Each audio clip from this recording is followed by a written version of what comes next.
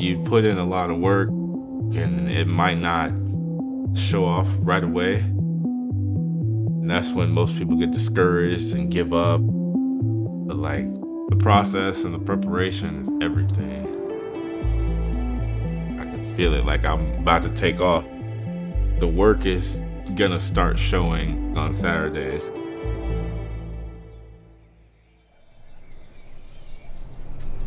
It's Kobe, 4-month-old Cane Corso.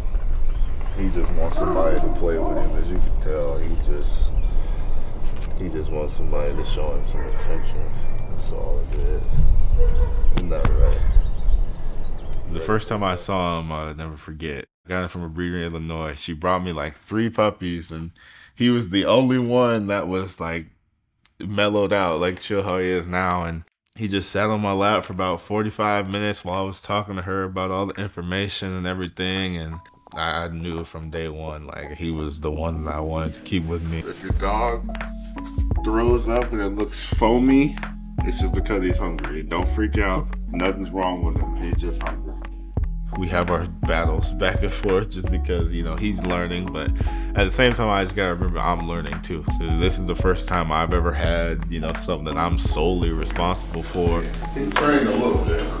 He's a puppy still, so he got patient, but he's willing to learn. So I fill the bowl up, and it's gone in 5 minutes. And he never throws it back up or anything, so I guess as long as it's not messing with him, it'll be straight, I guess. Sounds crazy, but he's actually my best friend, like literally. He's with me all day, every day. Like, even when I'm just in there playing the game, he's sitting down, sleeping right next to me. So yeah, I'm just excited to, you know, keep seeing him grow and, you know, keep teaching him and him learning from me, and, you know, us building the bond together. She pulled out the photo album. I'm obviously not here as much as I would like to be, but, you know, it's cool because whenever I am home, I can go sit with my cousin, my aunt, grandma, and, you know, it's always a good time. I don't think I've ever seen this picture before. The one with him laying there with me. You're probably just about a month old.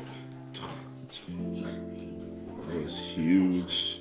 My pops, he's special. I mean, that's really the best way I could put it. Like, he's in my corner no matter what. Still to this day, I can be in Kinnick with 75,000 plus, and I can pick out his voice from everybody in there screaming and yelling.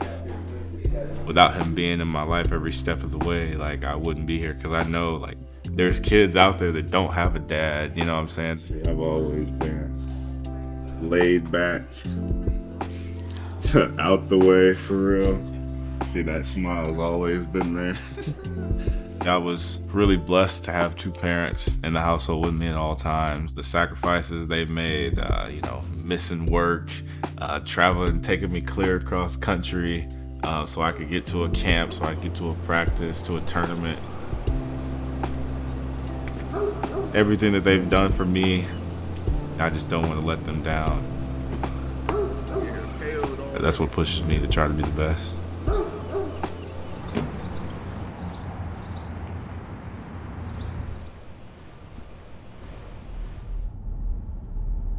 Fort Wayne, it shaped me who I am. Obviously, I didn't go to high school here, but it laid the foundation and then, you know, helped me build off of it as I kept getting older. It's important to me to remember where I came from, because at the end of the day, like, if nowhere will take me, I know I'll be welcome in Fort Wayne. Like, I know that's where my roots are. Being able to come back and, you know, be recognized when I go certain places, like, it's special, and it shows that, like, there's really, like, true support here in the city.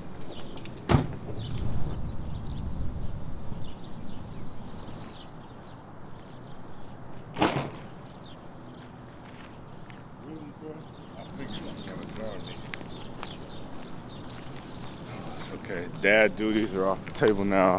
Finally time to go get some work in. What I came up here to do, not to pick up your bathroom breaks, Kobe.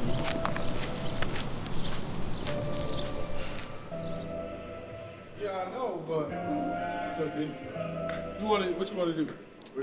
Low? Okay.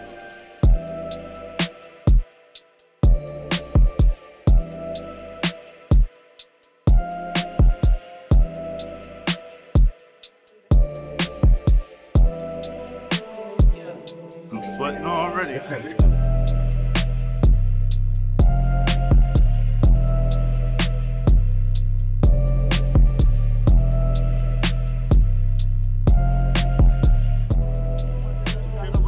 All my athletes, get your hips right. Growing up, I played travel AAU basketball.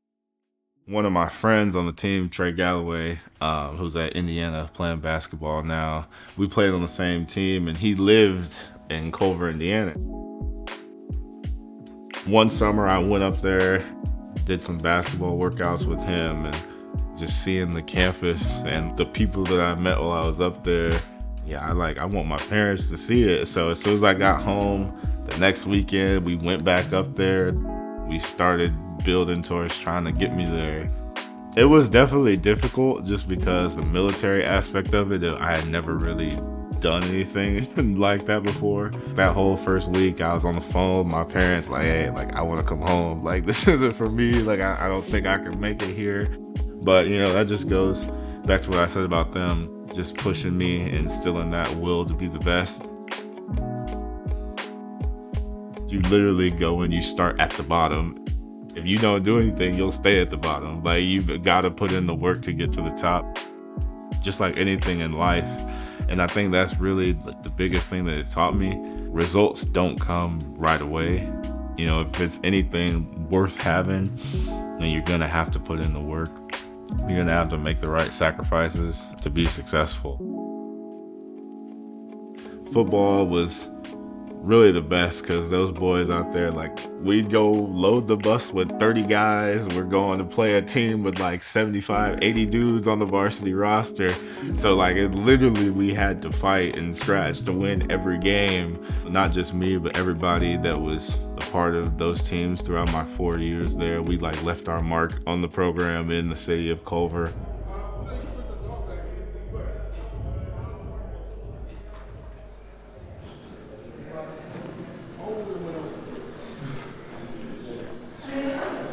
He goes everywhere with me. With summer favorite.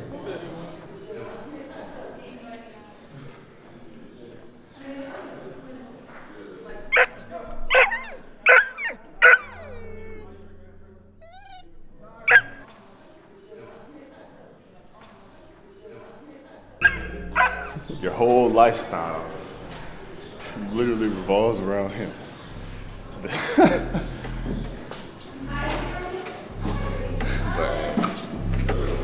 It's still worth it.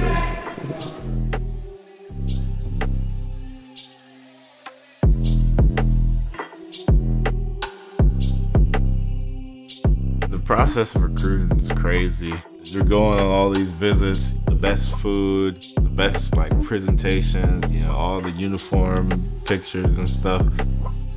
The high school coaches, my parents, they really sat me down and taught me the way to see through the smoke.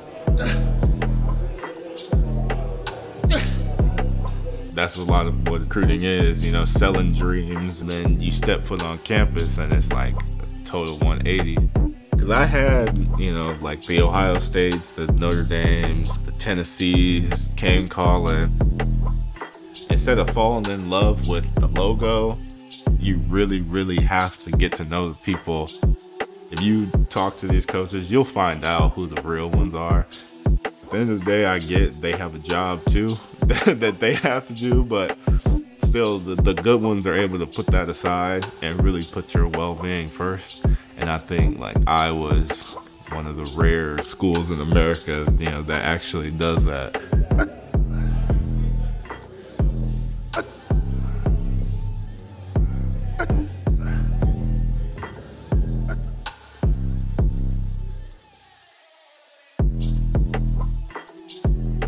It's rare, like not even heard of, actually, that you see a coach at one school for, I think this KF's 24th, 25th season. I know like the same coaches I go in with are gonna be the same ones I leave with and learn and grow from.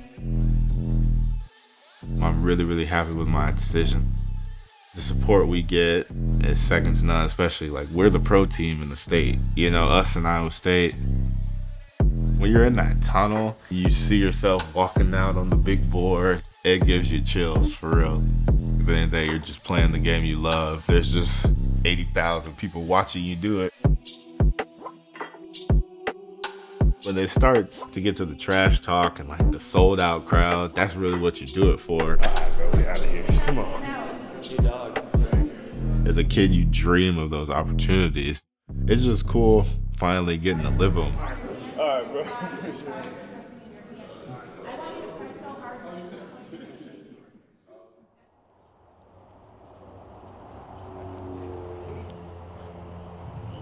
Out here in Florida, I'm finna get some good work in this week. Day one kicking off. Finna start up. Let's get it. Let's rock out.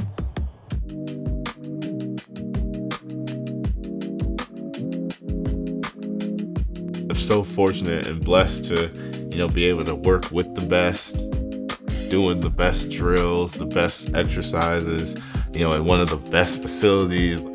It's rare that you're going to work out. You see Leonard Fournette just casually mingling amongst everybody. Then you got Brandon Marshall sitting there watching us do yoga. That's, you know, a stepping stone to success. You know, like I can always look back on that week and say, yeah, I got better. I met really good people. That humidity, something different. that was really the only downside. Man, I took 2 steps outside and was full sweat. I was down there literally showering 4 or 5 times a day. Going crazy. I see why they all in shape. I see why they all running 4.2s and 4.3s down south, because that you ain't got no choice but to be in shape with that heat down there.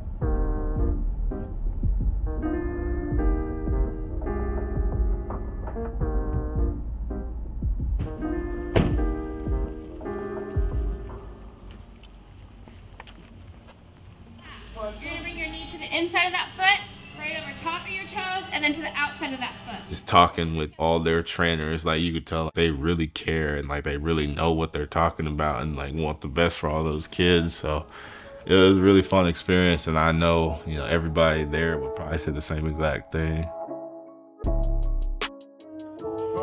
Good work. Good. That's easy money, boy.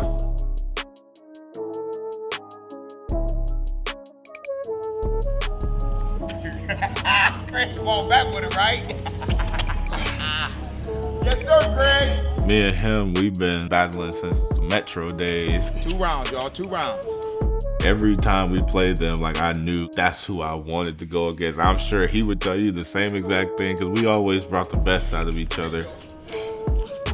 Just seeing his success start to pay off, knowing like we're on that same path together, I mean, it's pretty sweet.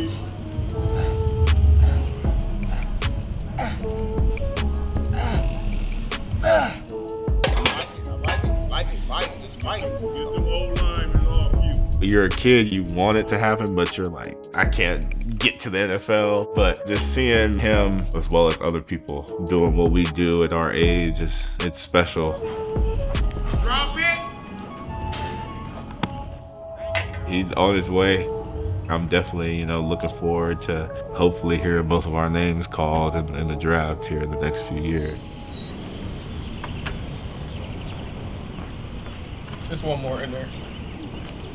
Craig.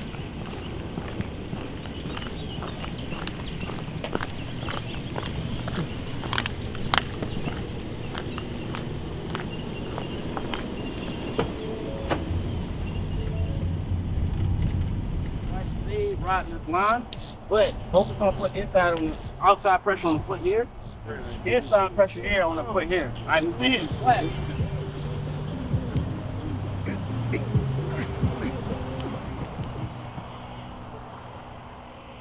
When you get a player from Indiana, whether it's basketball or football, like, you know they're gonna be fundamentally sound, they're gonna know how to work hard, they're gonna know how to be coachable. Like, all the little things that people don't pay attention to, Indiana athletes bring to the table.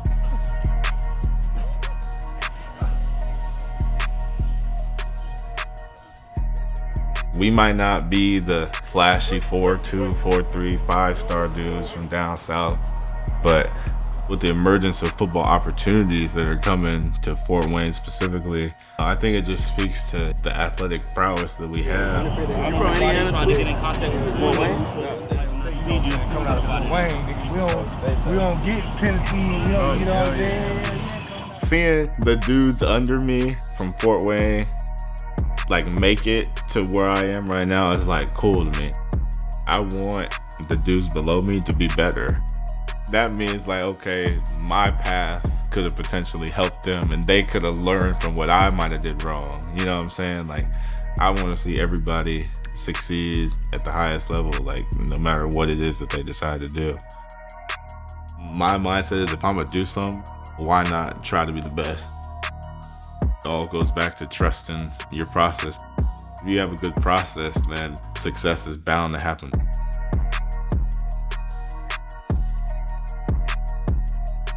Most times when you don't reach what you want, people think it's the goal that was too far out there, but 9 times out of 10, it's the way you're going about doing it that you need to go back and fix.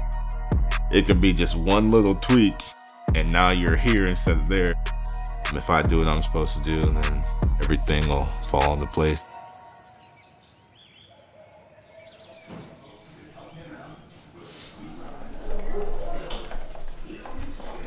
You ask anybody for real, like, my smile is kind of what makes me who I am. You know, it just stems from, you know, just appreciating everything. My sister, mom and dad, it's obviously, you know, who I do it for. I just want to make them proud and, you know, want to leave a legacy for them to remember. The NFL is definitely the goal. Like, I want that bad. And I know I'm gonna do what it takes to try to get it. I dream about getting that phone call. Just thinking about it gives me chills. 5 years from now, if I had it my way, I'd be in the NFL.